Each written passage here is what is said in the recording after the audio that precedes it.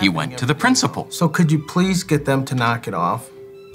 No problem. I got this. Attention, please.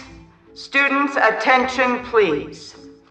Ladies, would you please stop putting lipstick prints on the bathroom mirrors? I repeat, ladies, would you please stop putting lipstick prints on the bathroom mirrors? Thank you. Is that good?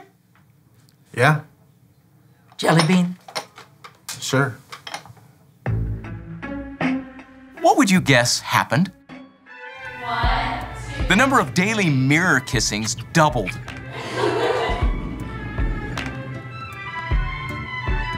Eulogio spent hours cleaning them off.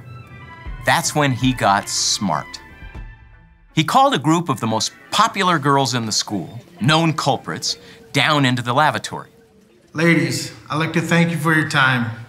Every day at the end of the day, I have to go through an unnecessary cleaning process. I'd like to show it to you, and I'm hoping you're willing to help. If you look over here to the mirror, see these lip prints? They're greasy and difficult to get off. I go home late every day because I spend so much time on these mirrors. I'd like to show you what I have to do every day.